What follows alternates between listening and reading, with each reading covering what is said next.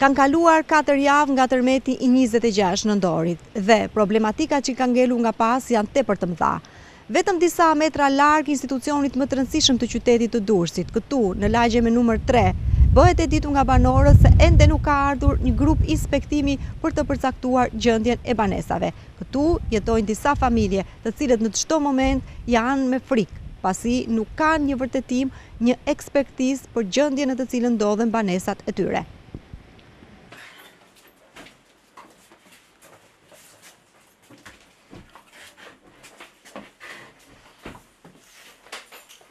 Jo si është bjema. Jo, qa komplet, të voni këto.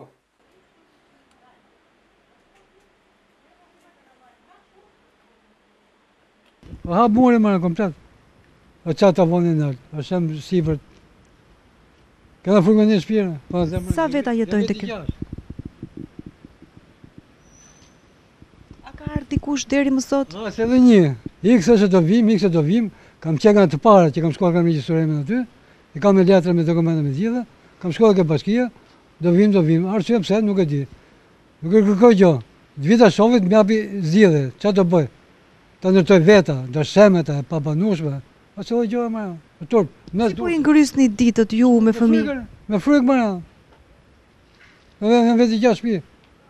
Me frikë, na zon sot, na zon nesër. Se vret njëri me në fare. Ja që thot e Dirama e qeveria që janë ato maskarinë të gjithë. Se ato maskarinë, janë për të qenë, e duhet gjithë. Jo do vinë, jo do bojtë, se do gjojë s'kam bojë.